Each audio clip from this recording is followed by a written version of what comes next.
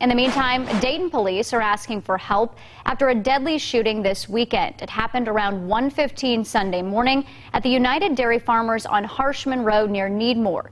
The Montgomery County coroner identifies the victim as 22-year-old Robert Traylor from Riverside. Police are now reviewing any surveillance video available, and they know the suspect drove away in a silver vehicle. The crucial piece is that witnesses and citizens coming forward, sharing what information that they may have. The police department does not solve crimes in a vacuum. It takes that citizen participation to bring these things to a conclusion. Anyone with information is asked to call Crime Stoppers at 222-STOP.